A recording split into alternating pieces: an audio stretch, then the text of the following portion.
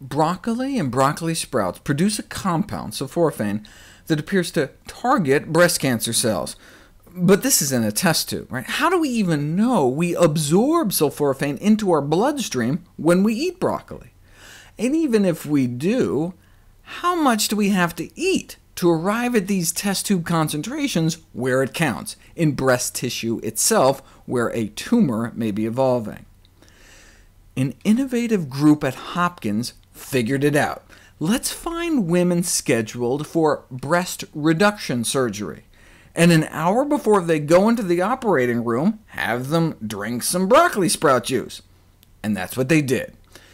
They collected breast tissue from 8 women an hour after broccoli, and here's what they found.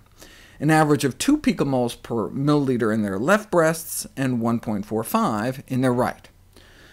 So now, for the first time ever, not only do we know that the broccoli we eat ends up in the right place, but we know the final tissue concentration. So what does that correspond to here?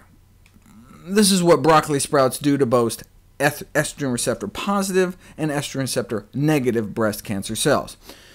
To continually bathe the tissues of one's breast at this concentration, you'd have to eat a quarter of a cup of broccoli sprouts a day, a half a cup, and about a cup and a quarter.